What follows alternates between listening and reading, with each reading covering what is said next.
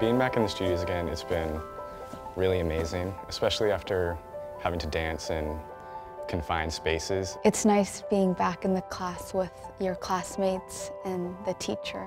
Being with my friends and having a live teacher and the piano, it's a lot different from being on Zoom. I get so much more out of class in like a full studio, and I can like move, actually move.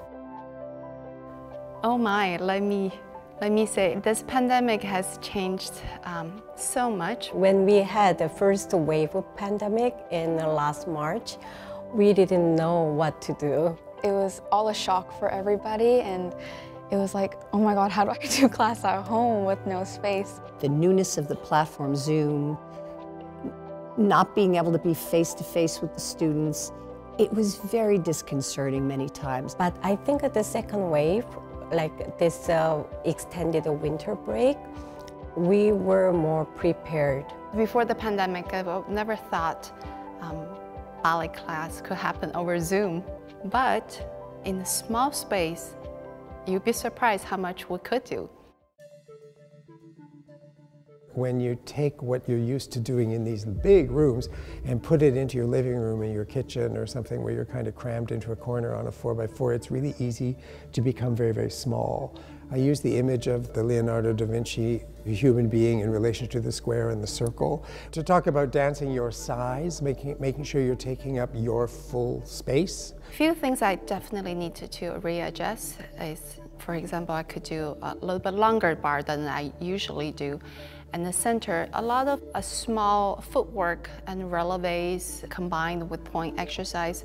So we actually sometimes have found 2 hours is not enough. We have added some conditioning and like yoga classes to keep us in shape and to keep stamina up, which is really difficult being at home. One of the things that does, I think, suffer from online training is jumping, because you can do a little bit of it, but because of the different floors, you don't want to injure a student, so you'd have to really curtail the jumping. So once we get back into the studio, that's a lot of where the focus is. One of the good things online, which the young men in my class have discovered, because we couldn't have a lot of space, we could really work on their balance. And they've noticed that this week back in the studio, their balance has improved a lot.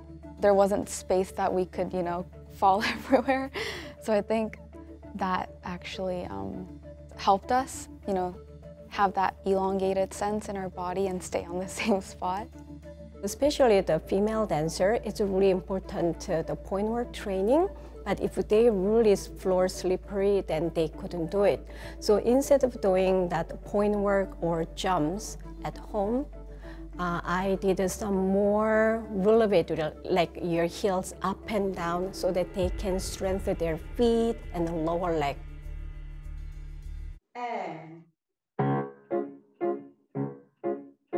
The hardest thing is when sometimes either you can't hear the music sometimes because it would chip out, or the computer would freeze, or everyone else has different timings because of the lag on Zoom.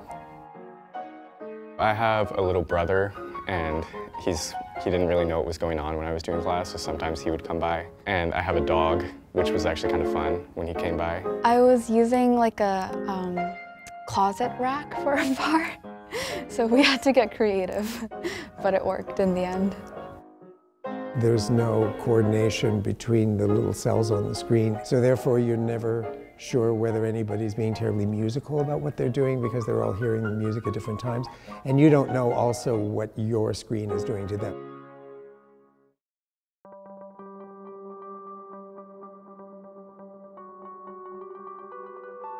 Dance is taught in a group.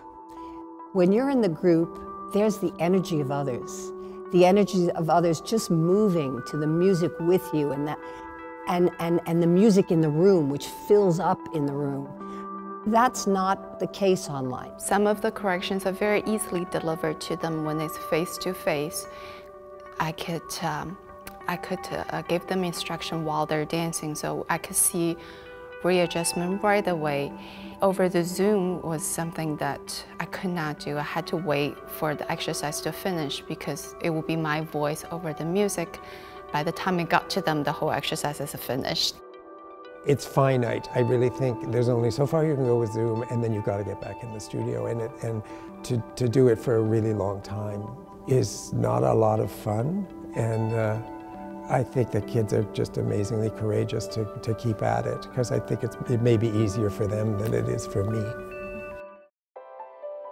I have just started, thankfully, being back in the studio with them, and they're really in very, very good shape. We're more trying to get them to feel the sense of movement again. At the bar, their skill was so improved, and the balancing skill is so much better than before winter break. I'm so thankful that we have technology, because the thought of not having it would have meant that the students would have had to train themselves. Or maybe we could talk to them on the phone and say, Tondu, but having these platforms like Zoom has been a godsend. One thing is, like with online classes, you have to make sure you're staying focused if you have other people around, but I was pretty good. I personally had a difficult time with it. I just kept trying to remind myself that I should be grateful to even be doing classes. It was a period of time where I really struggled, but I gained resilience, which will help me in the future. The thing I learned was how much I love being in a studio with the students in 3D and feeling their every move, feeling their passion. You can see some of it on the screen, but it's not the same. And not trying to, compare apples to oranges, but I have to say I love it. It made me understand why I love doing this in the studio or on the stage.